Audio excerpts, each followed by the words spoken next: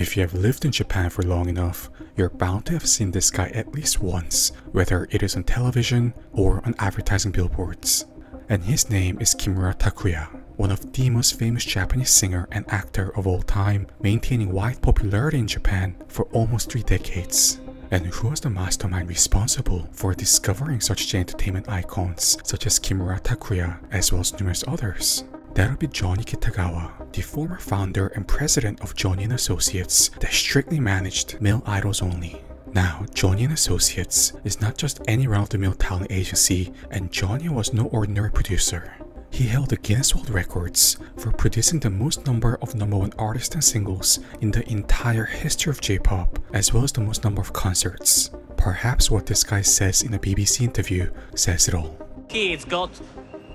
He's God. He is God. And God, at least in the land of Japan, he was. He was above the law. He was above any moral code. And despite taking the worst physical advantage, to put it most mildly, of young male minors with estimated victims being in the number of hundreds in the conservative range, but more realistically in the thousands if considering all the cases which were not reported, with the first records of his abuse being reported all the way back from the 1950s, it means that he has been continuing this inhumane practice for more than half a century. And even with the Tokyo High Court itself confirming the abuse of male minors by Johnny as factually true in 2004 after investigation, we repeat, the very high court of the nation, meaning that all of this was not some top secret knowledge in Japan, as one only had to do a simple search on the legal cases done by or against Johnny & Associates over the years, or read one of the many books written in the late 20th century by several different former male Johnny idols who took the courage to expose on the S abuse or downright R in which they suffer from Johnny in the past.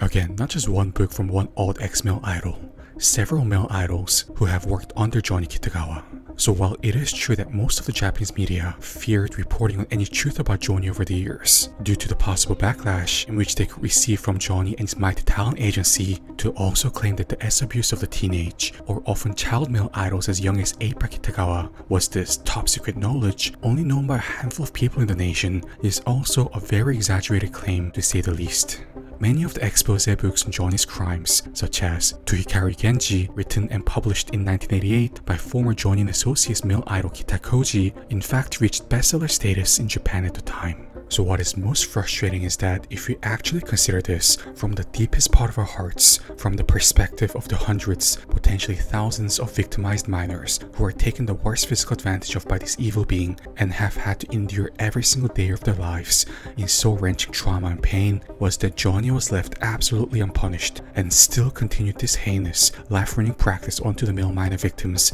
until he eventually died of a hemorrhage at the ripe old age of 87. And until outside Western media such as the BBC and international human rights organizations such as the United Nations Human Rights Council had to inevitably step in, report, and seek punishment on Johnny Kitagawa and his life of evil, the nation still tried to celebrate this guy to the very end, with the very Prime Minister of Japan himself, Shinzo Abe, writing a letter of farewell for Johnny, celebrating his life and accomplishments that was publicly presented in his funeral in 2019. Now, some of the really young fans of Johnny Kitagawa who attended his quote-unquote farewell ceremony held at Tokyo Dome after his death may have genuinely not known about the predatory criminal nature of Kitagawa. They may have not been alive when the expose articles or books written on Johnny Kitagawa were bestsellers, and may have also never heard about the Tokyo High Court ruling in 2004, which confirmed the S-abuse of male minors by Kitagawa as true, once again due to much of the mainstream Japanese media being hesitant to report anything negative regarding this industry mogul.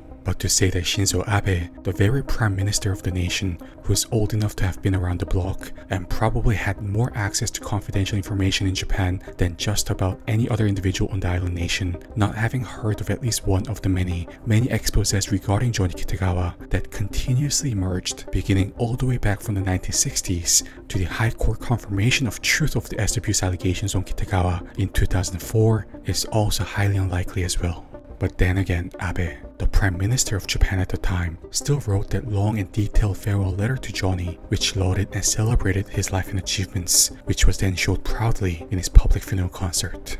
So there went Johnny Kitagawa in 2019, without ever receiving a single set of punishment for all of the extreme and persistent S-abuse in which he has committed onto the hundreds to thousands of male victims in Japan.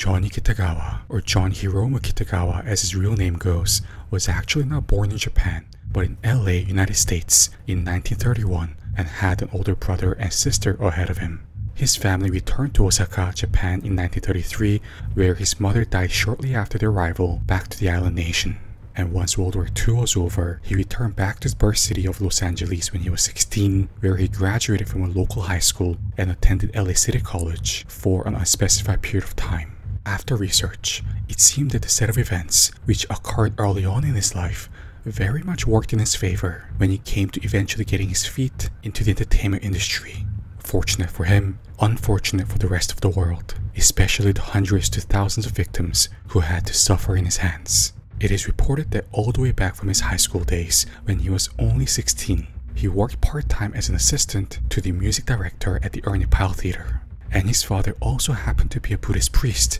who worked at a Buddhist temple located in Little Tokyo in downtown Los Angeles, where in 1950, famous Japanese singers such as Hibari Misora visited the US and performed in states such as California and Hawaii, and one of the places where she performed happened to be at the Buddhist temple in Little Tokyo where Johnny's father worked at. And not letting go of this opportunity, Johnny worked in the stage production aspect of Misora's performance and gained experience as well as connections into the Japanese entertainment industry. Many other famous Japanese singers and entertainers such as Mieko Takamine and Fujiko Yamamoto came to the US to perform during the early post-war period, where Johnny also worked as a part of their stage production during their US performance visit. Then a few years afterwards, in the early 1950s, Johnny returned fully back to Japan with all the experience as well as connections to many of the top Japanese singers in which he had the chance to meet and work with back in LA. He did not move straight into the entertainment industry though, as during his initial years back in Japan, he worked for the United States Embassy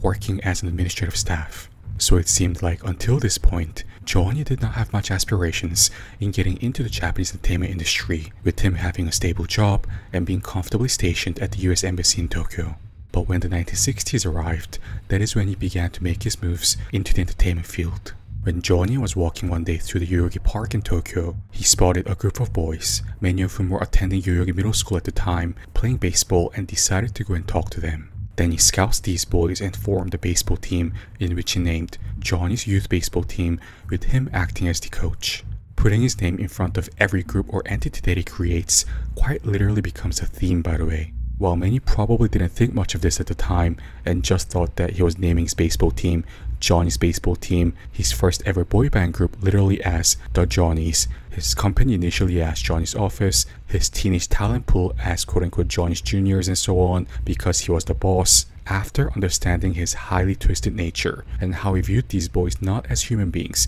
with a soul and a set of conscience, but as mere property or toys that he owns, existing for the sake of fulfilling his desires, entering their bedrooms at night, commit unspeakable offenses onto them, and leave the boy in the room with a 10,000 yen note under his blanket. God, I really detested this part when conducting the research on him, as this seemed like some sort of ritual in which he followed after taking physical advantage of the boy. Like as if leaving a mere 10,000 yen note, with probably a little smirk on his face after getting satisfaction, can now compensate for all the soul-wrenching trauma in which he has now left onto the young boy that the boy now has to endure for the rest of his life. So as many of you may already have guessed, the sport of baseball in and of itself was not what he was really interested in. He was interested in the boys who were throwing and batting the baseball. So when the day came when Johnny's youth baseball team could not conduct practice due to rain, Johnny took 4 of the members of his baseball team to a theater in Yurakucho and watched an American musical movie by the name of West Side Story. Johnny was able to then persuade the 4 boys from the baseball team, who were all also quite inspired after watching this American musical movie for the first time, to leave baseball and become the members of his first ever boy band, The Johnnies. This all happened in the year 1962. You can already tell from their outfits that Johnny just really enjoyed, getting his hands on these boys. But then, it was also a sad but inevitable truth in that Johnny was talented when it came to recruiting young male talent, create boy bands, and have them reach the level of stardom. Johnny went on to create group after group of boy bands that received wide popularity across Japan. The group 4 Leaves in 1967, Shonen Tai in 1985, Hikaru Genji in 1987, and most of all, SMAP in 1991, the boy band that eventually reached national level of stardom and what many often describe as the most successful boy band in J-pop history. And needless to say, Johnny and his talent agency by then has already reached another level of hemisphere in terms of his sheer authority and influence in the industry, essentially reaching the untouchable status of quote-unquote God in his field.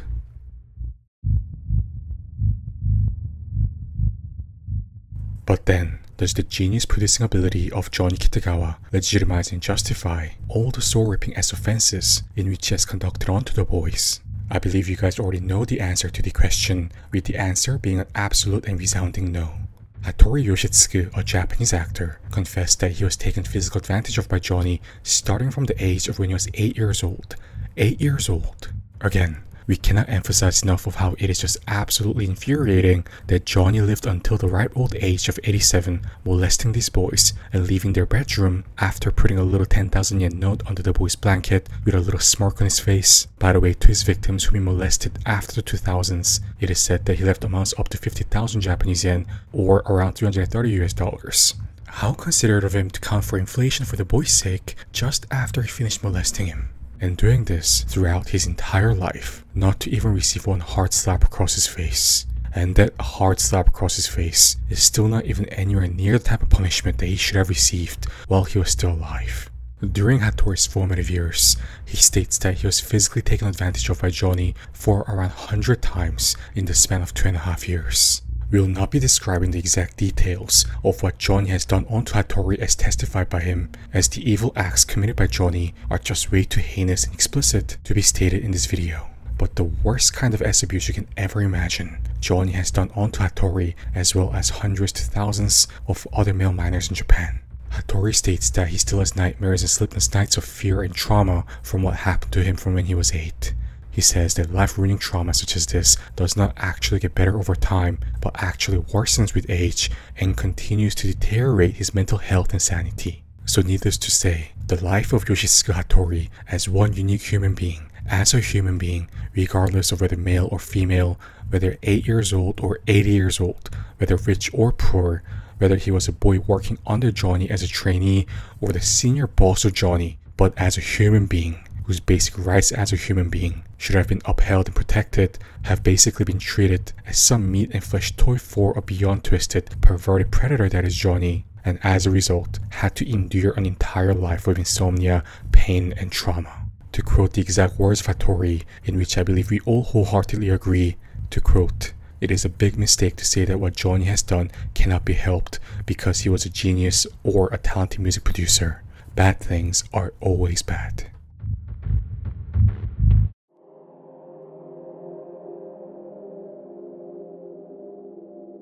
Now, some may look at the very senior nature of this victim and ask, but how is he so old? Did he not state that he was taken physical advantage of by Johnny since he was 8? But then, if we actually dig into the details of just when Johnny Kitagawa began his life of crime against children and teenagers, we begin to understand just why so many Japanese male seniors have recently stepped up to confess of the S abuse in which they have received from Kitagawa in the past. The very first report of S offense committed by Johnny onto a male minor goes all the way back to 1958. Ryo Nakatani, a member of the very first boy band created by Johnny Kitagawa, the Johnnies, the band composed of boys who were playing baseball at Yoyogi Park, made several confessions in his expose book published in 1989 with the title Johnny's Counterattack. He stated that Johnny lured Nakatani, who was in 5th grade of elementary school at the time, to come to his apartment near Yoyogi Park, describing his home as a quote-unquote dream castle where he had a bunch of sweets such as Hershey's that were hard to get in Japan at the time, as well as games in which the boys could play with. And on one day when Nakatani was alone with Johnny at his house, that is when Johnny made his move. Nakatani was merely 11 years old when all of this happened. And it seems that he just could not keep his hands off of the boys from the very beginning of his career. In the year 1965, the very year when Johnny first opened his talent agency by the name of Johnny's Office, he received a lawsuit from Mr. Taro Nawa, the owner of Nawa Performing Arts Academy, for his obscene conduct done onto the underage boys. But then, with all of the allegedly victimized boys testifying in court with a quote-unquote "I don't remember," this very first assault legal case against Johnny Kitagawa was dismissed. But now, We now know in retrospect that the boys were lying in court at the time, most likely due to amalgamation of factors such as coercion and threat from Johnny himself, the societal atmosphere that unfortunately exists in Japan of often posing extreme shame not only to the offender but to the victim for quote-unquote causing a scene and committing meiwaku, as well as the boys being plain and simple very young at the time and were most likely scared to death. And how do we know this? It is because one of the very boys who testified with the "I don't remember" line at the Tokyo High Court was Ryo Nakatani himself, the very person who later wrote his expose book on Johnny in 1989 and detailed all the offenses that were done onto him from the late 1950s into the 1960s. And Nakatani was by far from being the only ex-Johnny male idol who wrote an expose on Johnny. In 1988, another ex-Johnny idol who was a member of his boy band Four Leaves wrote a book titled Tuikari Genji. And in this book was another expose on the S-crimes in which Johnny persistently committed onto his male minor idols. Now, this book was more widely read in Japan compared to Nakatani's book, Johnny's Counterattack, and is said to have sold a high number of copies throughout the nation, but still did not receive much coverage from the mainstream media, who were once again too afraid to come across the industry mogul that was Johnny Kitagawa and his powerful talent agency.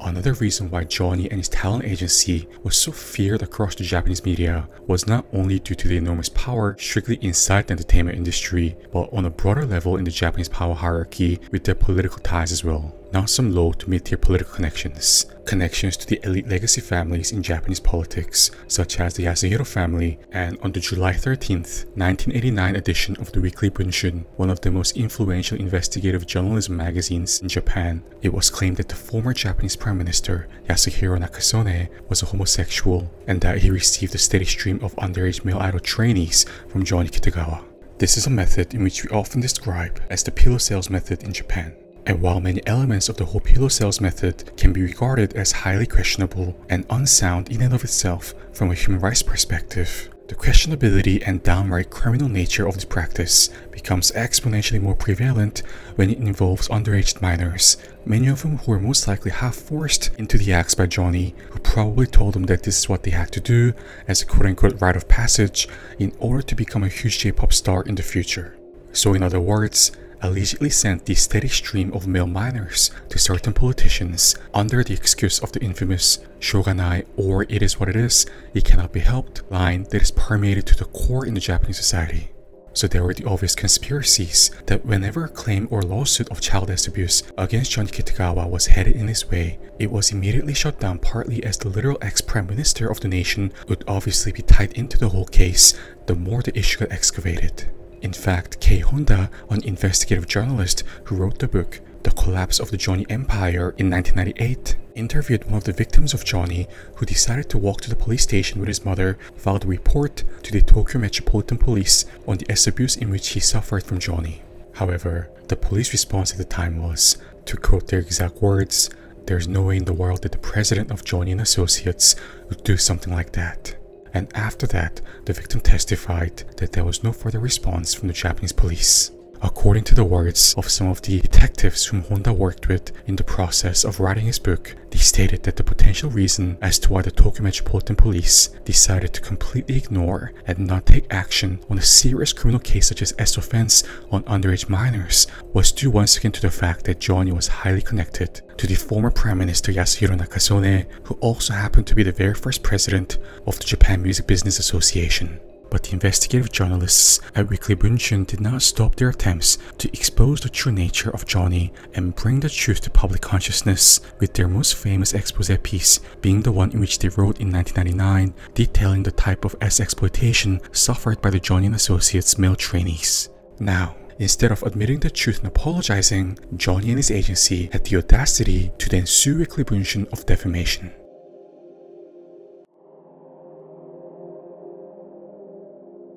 The more time you live on this planet, the more you get to realize that our world in many aspects is a perfect place for the thick-skinned sick predator such as Johnny Kitagawa to thrive in. For any average individual, the sheer guilt after committing unspeakable, life-ruining crimes onto hundreds to thousands of minor-aged boys would quite literally weigh the individual down and gradually enervate the entirety of their being from the inside. Thus the reason why many criminals ultimately break down and confess during the police or prosecutorial questioning despite their initial attempts to lie, or sometimes even decades after committing the crime, as they can just no longer handle the internal guilt. Or even if they don't confess, the sheer sense of guilt and remorse torments many of them on a permanent basis throughout their life, which then could quite literally negatively affect them from the very physiological level by making them have chronically elevated cortisol levels, which then in turn could cloud their judgment and contribute to them making bad decision after bad decision in life and allow them to finally meet their karma and so on. Basically self-implode on a gradual basis from guilt.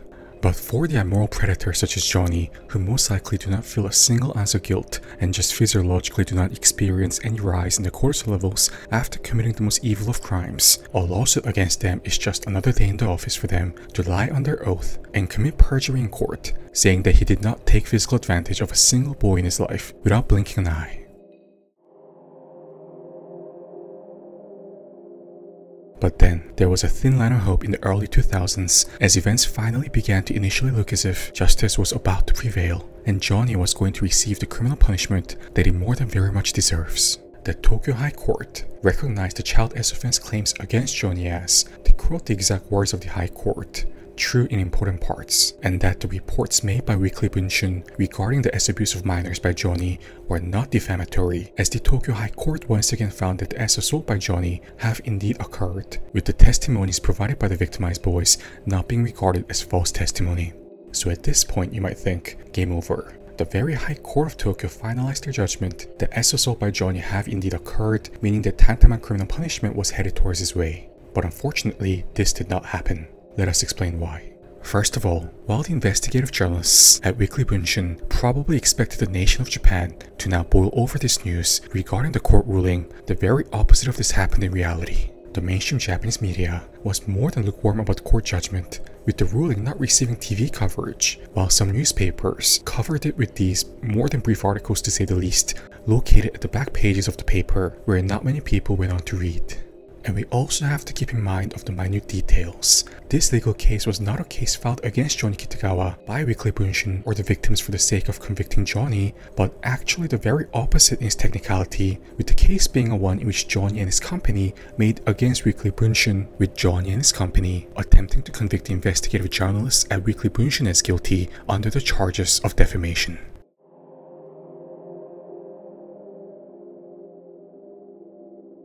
Now, to be fair, with the assault of minor boys being already confirmed as true in important parts by the very Tokyo High Court during the defamation trials, if the victims of Johnny were to step up, not just walk up to the police station themselves, as in how one of the victims have done pre-2004, but hire a proper representative lawyer and file a separate S-offense lawsuit against Johnny Kitagawa after the defamation trial was finished, it could be highly likely that Johnny would have been convicted guilty. But for whatever reason, none of the victims filed a single lawsuit against him post-2004, despite the fact that the factual nature of Johnny's S-offenses has already been proven in court. We believe you guys can already guess some of the potential reasons as to why this happened. Let us put ourselves in the shoes of the victims. As we've mentioned previously, the presence of Meiwaku avoidance psychology in the Japanese social atmosphere is just more than very intense, and that is still putting it very mildly. Meiwaku refers to a part of the Japanese culture which refers to the act of causing trouble or harm to others. And when we say that the cultural tendency to avoid meiwaku or causing trouble to others at whatever cost exists in Japan, there is always going to be that one person in the comment section, you guys have all seen it, who will say,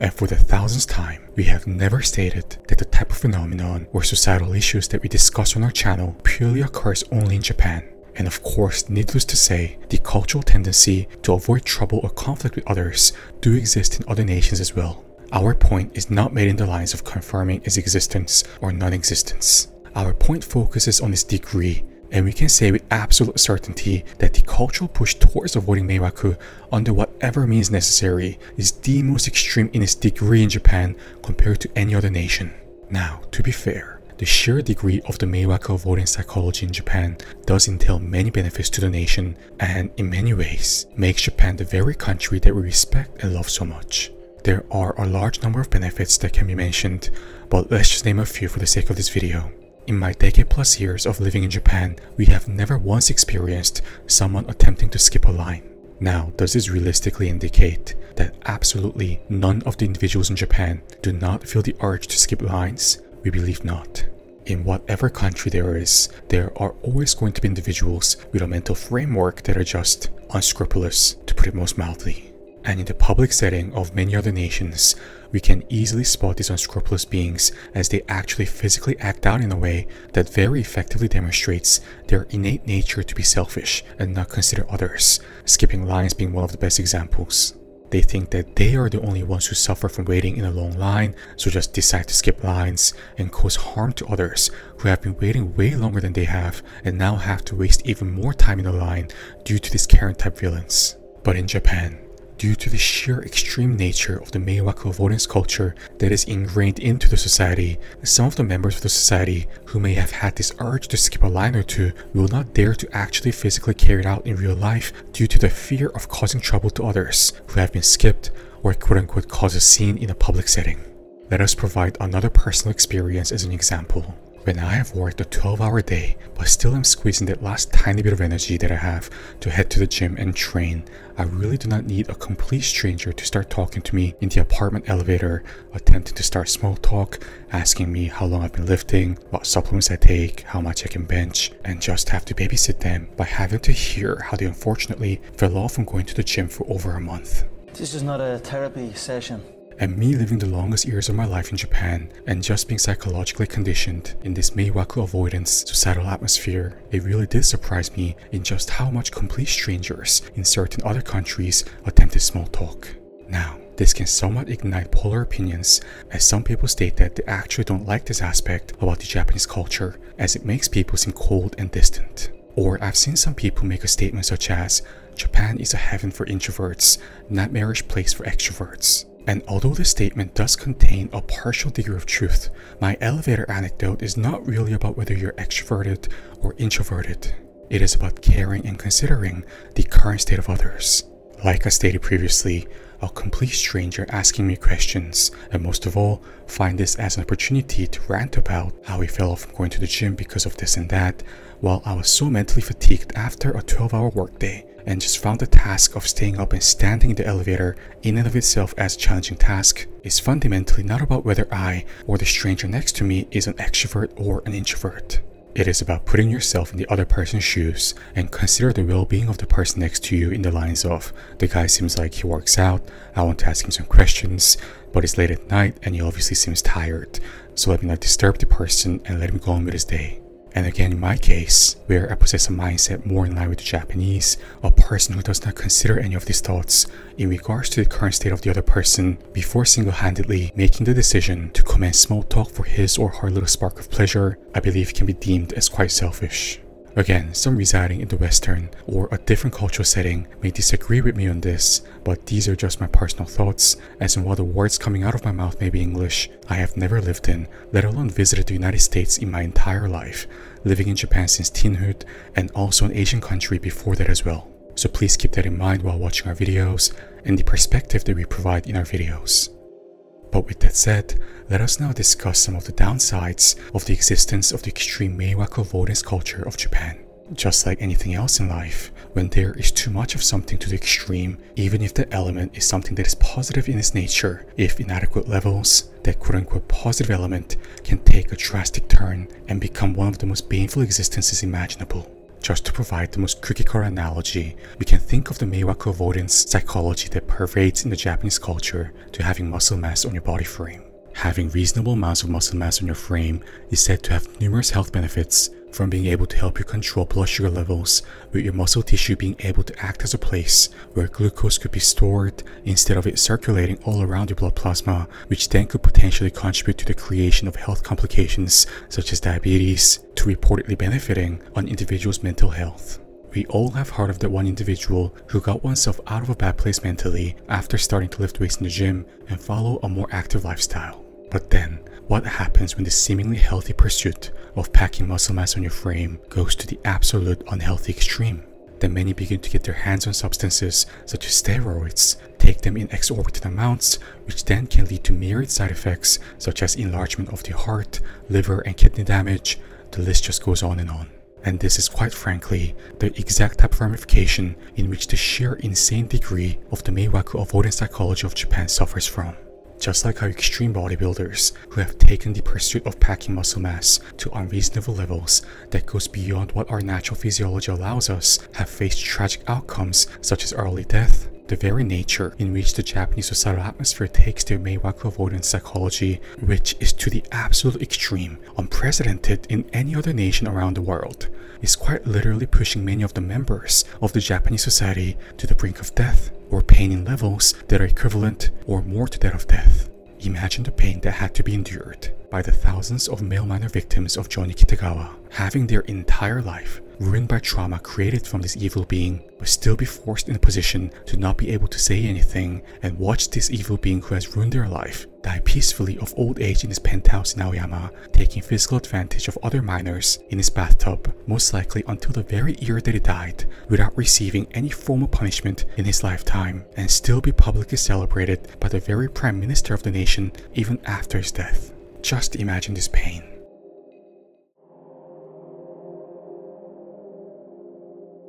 And with that said, let us explain in a simplified manner of how the concept of Meiwaku can provide us with a partial insight as to why none of the hundreds to thousands of victims of Johnny Kitagawa never stepped up to file a lawsuit against Johnny Kitagawa while he was alive, even despite the Tokyo High Court ruling of the assaults by Johnny as true during the Johnny and Associates against Weekly Bunshin defamation trials in 2004. Many of you may already be aware of the fact that Japan is perhaps one of the only countries where the victim of a crime or a tragic circumstance still is often socially pressured to come out and apologize for quote-unquote causing trouble or causing a scene. Not the perpetrators, the victims. Let us provide some examples that comes to our mind. In 2021, a Japanese voice actress, Sayaka Kanda, was subject to a tragic passing. Many believe that this may have been caused due to an extremely abusive relationship in which she had with Takahisa Maeyama, a former Japanese actor and her boyfriend at the time. Although it can't be shown in this video, the voice recording file in which Sayaka recorded prior to her passing just shows the sheer degree of psychological abuse in which Maeyama have committed onto her.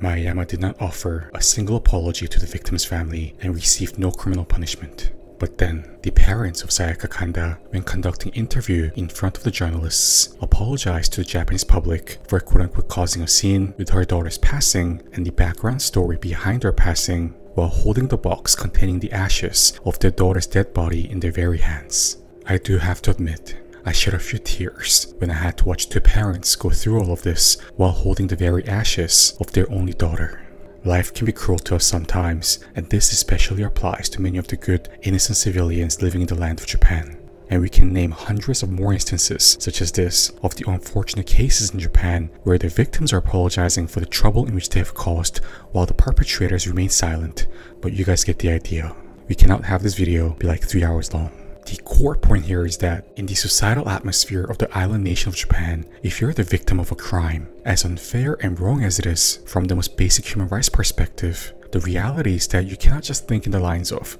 reporting the crime to the police, have the criminal prosecuted, and make them receive the criminal punishment in which they very much deserve. You have to as hard as this is to explain, please bear with me on this, as a victim, you also have to consider the scene that you'll be creating by making the crime be publicly known and the subsequent trouble that you'll be generating to the other members of the neighborhood or the society at large. And imagine this quote-unquote scene in which the victims of Johnny will be creating to the Japanese society at large by filing a lawsuit against the god of J-pop himself. He is God. He's God. He is God. The creator of the national boy band SMAP, as well as numerous other creme de la creme male bands and singers in Japan. The quote-unquote trouble that they'll be causing to the nation, especially to the devout fans of the nation's top boy bands such as SMAP and Arashi, will be absolutely unquantifiable. Having the very leader who scouted the very beloved members of SMAP convicted as an ex-offender who prey upon young boys and sent them to prison. This will obviously mean a tarnished image for the Johnny and Associates boy bands, negatively impact their future activities as singers, actors, and variety show guests, and so much more. Delulu fans do not only exist in K-pop, just as much as there are the Delulu fans who still attempt to defend a bona fide criminal such as Seungri, who was convicted with 9 charges, not 1 or 2 but 9, just covering their eyes and shouting, "My oppa did nothing wrong, my oppa did nothing wrong, I don't hear you, I don't hear you." Just complete clowns. You can be rest assured that some of the most fervent fans of Japan's most popular boy bands were also quite quote-unquote intense, to put it most nicely. And not to even mention the straight up direct fear for their very life of being an enemy to a powerful figure such as Johnny Kitagawa. I mean, knowing the type of evil being in which all the victims very well know that he was, who also unfortunately happened to have the most power, connections and authority in most likely all of J-pop, the victims all know that if he puts his mind to it, he can easily conduct retaliation in the worst way possible. You all know the randomly falling down the stairs on a normal day type of stories that are faced by the victims all around the world who dare to expose a powerful figure of their crimes. And those stories are no exception to Japan as well, especially for residents living in certain areas of Shinjuku. So if we really put ourselves in the shoes of the victims, can we really blame any of them for not being able to muster up that last bit of courage to convict Johnny Kitagawa post-2004 after the defamation trials, knowing the type of societal atmosphere where the victims live in? I don't think so.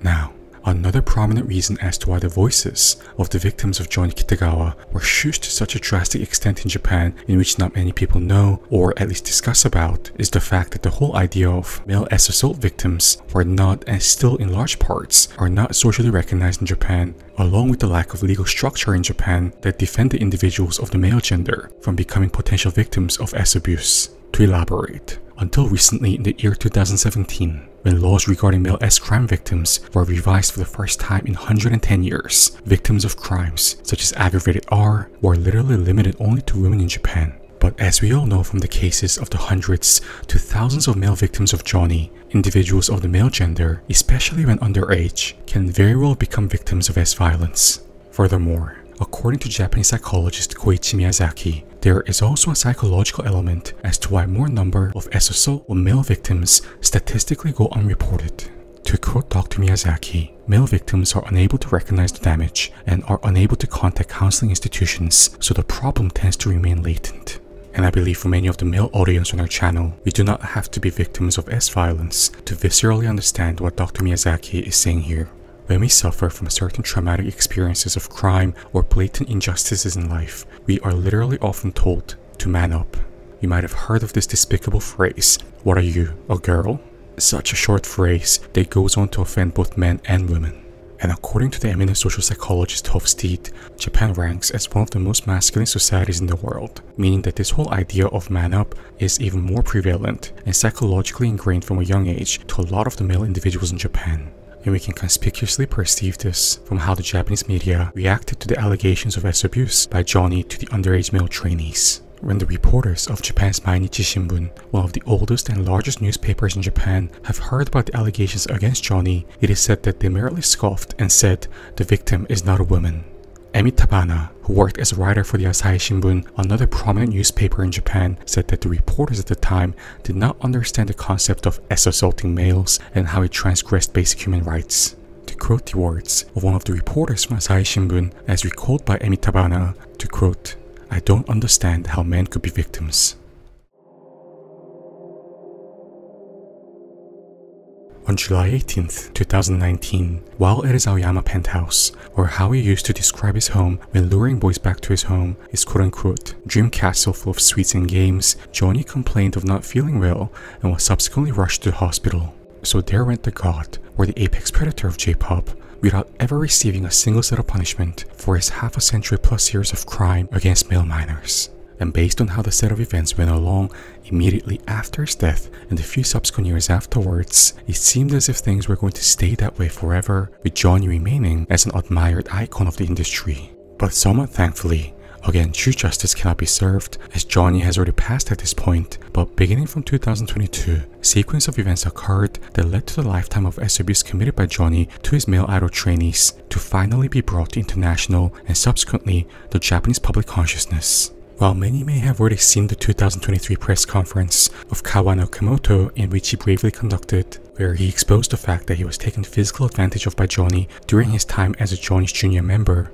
not a lot of people are aware of the fact that the first instance of Okamoto accusing Johnny Kitagawa of abuse in a public setting happened in fact in 2022 when he conducted an interview with a Japanese YouTuber. However, we already just know from all the precedents in which we've mentioned throughout this video of what happens when the discussion of abuse by Johnny remains in the Japanese domestic realms. Yes, nothing much happens. Despite the shocking nature of the content in which Okamoto exposed during 2022, none of the mainstream Japanese media reported on it, with of course, absolutely no response from the side of Johnny and Associates. But then in March 2023, a pivotal moment arrived in this half a century plus long journey of bringing the evil true nature of Johnny Kitagawa to the public consciousness. The BBC released an investigative documentary into the abuse allegations against Johnny Kitagawa, subsequently bringing this issue to international spotlight. Then on April 12, 2023, Okamoto once again stepped up and held a press conference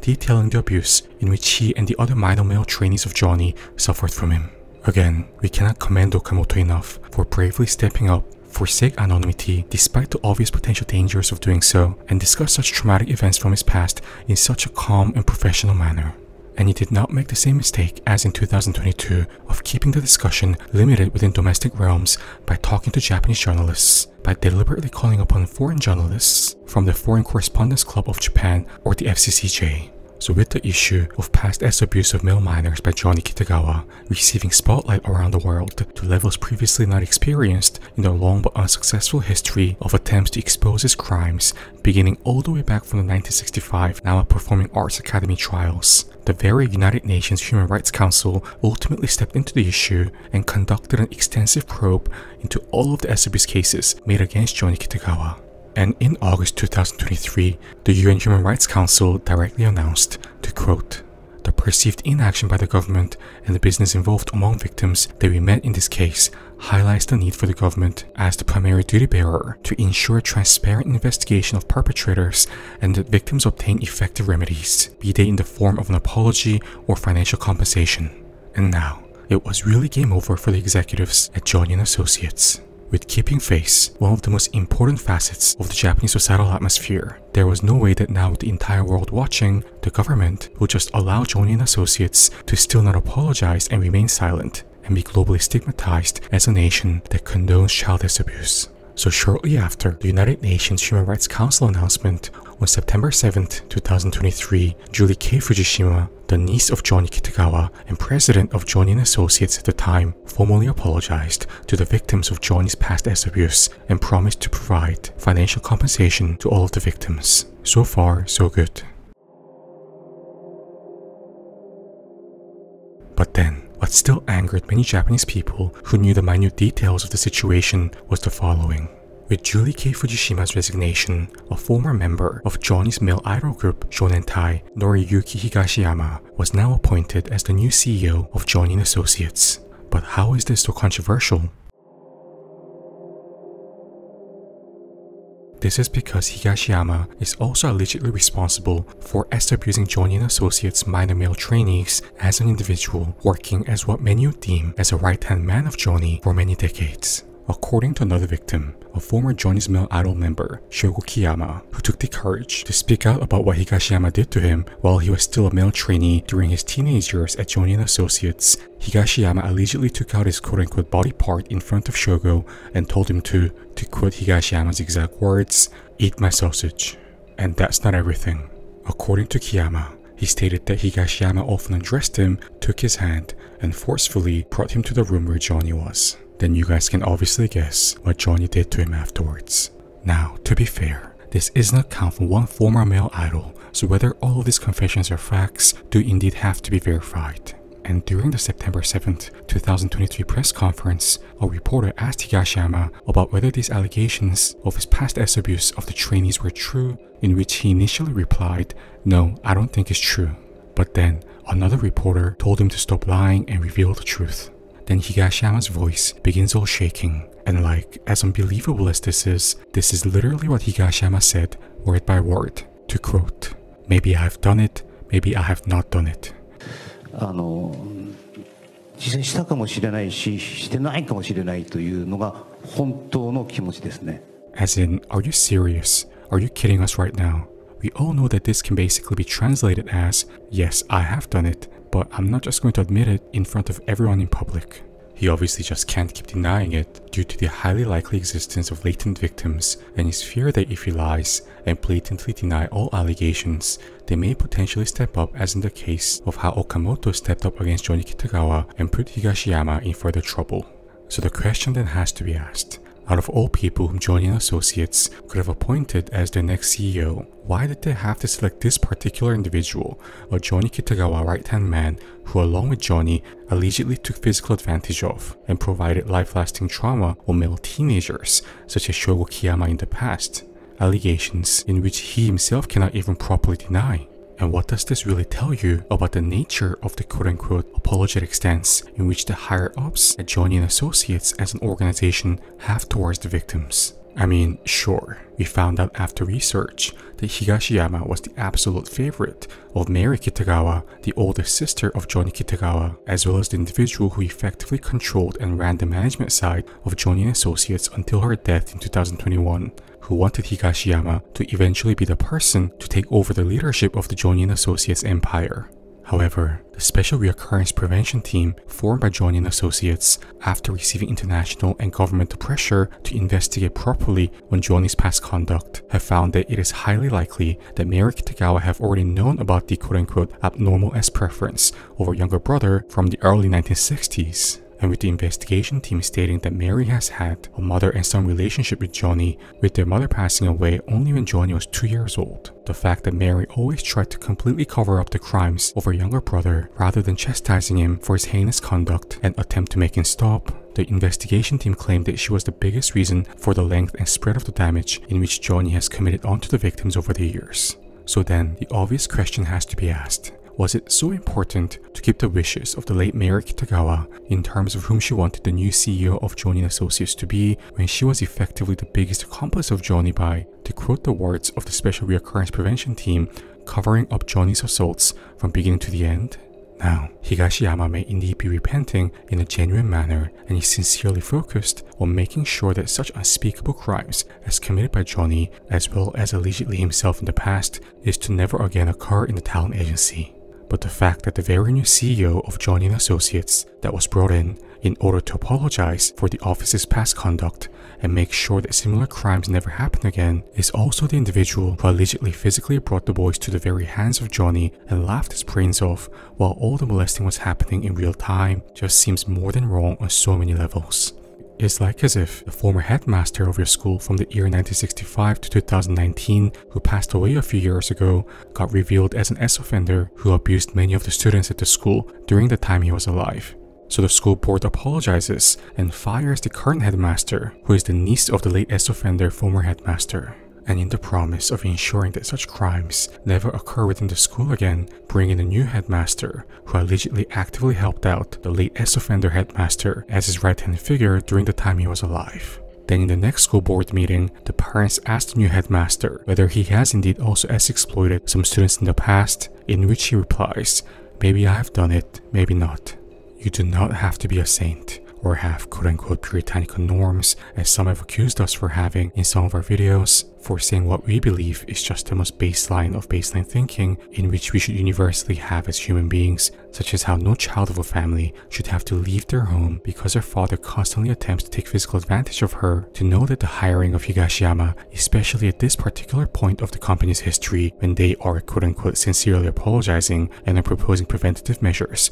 to avoid further male teenage victims, is just not right on multiple ways. And many people in Japan who have been following this issue obviously thought in similar lines as us as well, with the phrase "my sausage" trending in various Japanese search engines after the September 7th press conference. But now, to be fair, does this mean that the victims of Johnny had absolutely no closure at all? Not necessarily, as the victims did indeed receive a formal apology from the side of Johnny and Associates and received the 90 degrees Sakura bow that is conducted in Japan when showing a sense of deep regret and remorse. But the unfortunate suspicions currently surrounding the aspect of financial compensation is that it is the very greed of some of the members of the Johnny Kitagawa Victims Association that is keeping the rest of the victims shushed when it comes to raising their voice against the appointment of Higashiyama as the new CEO.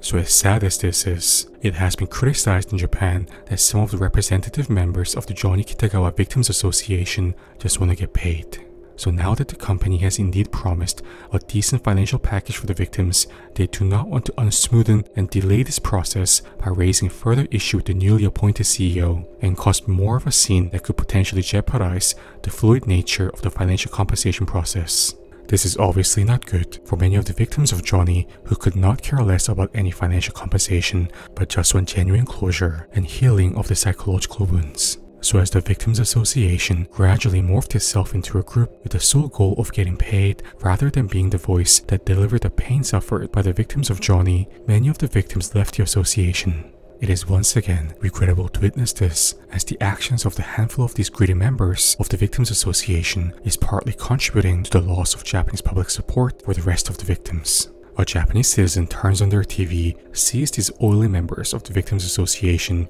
just talking about money, money, and more money. Then they might think in the lines of, look at these supposed victims only caring about money. They were probably like this back in their teenage trainee days as well, volunteering to be physically taken advantage of by Johnny to get paid, just like how they're doing now. Johnny, these quote-unquote victims, they are the same line of people and deserve no sympathy.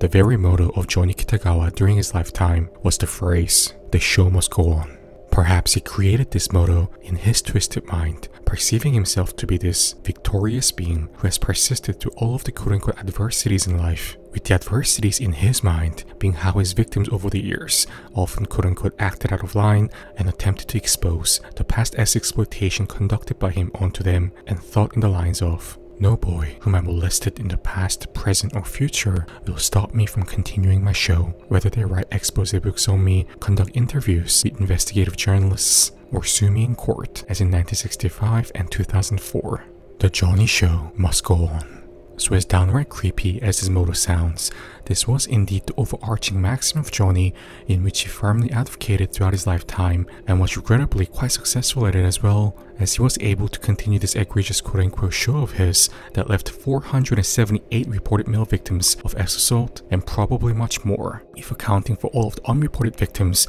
until the very day that he died without ever being punished. So our sincere hope is that now that Johnny Kitagawa is gone and that the history of his past crimes have been disclosed to the world, Higashiyama and the rest of Johnny's agency are not still committed to the show must go on motto of Johnny Kitagawa in the worst way possible. Now, it goes without saying that the company would be absolutely insane to commit another similar lines of abuse crimes onto their teenage male trainees, with now the entire world watching. So we very much doubt and sincerely hope that such forms of direct, blatant form of abuse will never manifest itself again at Johnny's agency. However, if it turns out that the Johnny's executives were not 100% sincere with their apology and had even the slightest sense of vengeful sentiments towards the victims of Johnny, we cannot neglect the possibility that when all the storm clears, they can indeed very much return back to their way of power abuse, again most likely not in such a direct form as physically conducting R on the male trainees as committed by Johnny, but other forms of more indirect, passive-aggressive forms of power abuse to the male trainees. I mean, many of us already know that the hiring of Higashiyama as their new CEO, out of all the competent CEOs who do not possess direct abuse allegations against them in which the company could have chosen from, can already be interpreted as this very indirect, passive-aggressive, subtle middle finger raised not only to the victims of Higashiyama, but to all of the victims of Johnny Kitagawa, demonstrating the company's firm commitment and belief into how the Johnny Show must go on, regardless of this victim or that victim. So all we can do for now is to hope that Higashiyama and rest of the upper executives at Johnny & Associates genuinely repent and regret the conduct of their past founder as well as the current CEO, not to even mention the past conduct of the management side of the company led by Mary Kitagawa, who always did whatever means necessary to hide and cover up Johnny's crimes. But with that said, it will be realistically quite difficult for Higashiyama and now the Smile Up company. Yes, despite the firm initial commitment shown by Higashiyama during the September 7th press conference on how he still did not plan to get the word Johnny out of the company name, they had no option but to do so in the subsequent month of October 2023 after a significant number of major corporations such as Suntory, Japan Airlines, McDonald's Japan, Asahi, and more announced that they will no longer hire male talents associated with Johnny & Associates and terminate existing contracts. So rather begrudgingly, they decided to finally leave the word Johnny out of the agency's name and rename themselves as Smile Up Incorporated. So the realistic standing of Johnny's talent agency as of current in the Japanese entertainment industry, while still undoubtedly powerful, is no longer this godlike, industry monopolizing force in which they used to be. So the tantamount degree of power abuse in which they used to conduct in the past, from forming unfair contracts to being able to cover up cases of crime through political and media connections, will now be hard for them to conduct, regardless of whether the board of executives of the company feel a genuine sense of remorse and regret or not. We would like to end the video on this note. What many of the victims of Johnny all agree upon is the fact that such cases of S-abuse is not limited only to the male idols at Johnny & Associates, but the Japanese entertainment industry at large with its strict, closed nature. But despite many of the victims of Johnny constantly emphasizing this and thus urging on the fact that the entire entertainment industry should take the scandal more seriously, no other victims from other entertainment agencies in J-pop have stepped up to have their voices heard. This goes back to the pattern in which we discussed previously in some of our other videos of the subsequent steps in which the Japanese society takes with an issue such as this. If you guys have watched the Understanding Meiwaku portion of this video, you'll know exactly why this happens without the necessity for much further explanation. First, hide the news of the crime from surfacing as much as possible. Then, attempt to hide it even more under whatever means necessary, as done by Mary Kitagawa to cover for her little brother's crimes. But then, if the crime does inevitably surface to the public consciousness to the point of no return, then everybody acts as if they have heard such news for the first time, act like the most morally upright keepers of justice, acting as if they cannot believe such atrocities was happening all along in the peaceful, harmonious land of Japan. But then, by now, we all know what this is. All of us living in Japan know that such injustices, so egregious to be spoken with our mouths, occur on a daily basis in this island nation, but are just kept under the surface. So the whole "we're so shocked, this is so bad, we never knew it was happening" act is another important facet of the Japanese societal atmosphere, kind of like a contract in a sense between one another of keeping face. This person verbally says that they never knew, while the person next to them also verbally says that they never knew, under the tacit contract and understanding between them that yes, they in fact very well both knew and are quite unsurprised, but is required under the Japanese social contract to react in this way in the public setting to maintain face and look morally upright. But just how healthy and sustainable such an intense, suffocating, and oftentimes blatantly human rights transgressing social contract that is silently but forcefully imposed upon its citizens to endure is a question that leaves much for debate. We are sure that many of the Johnny Kitagawa-like figures of quote-unquote godlike authority in the Japanese entertainment industry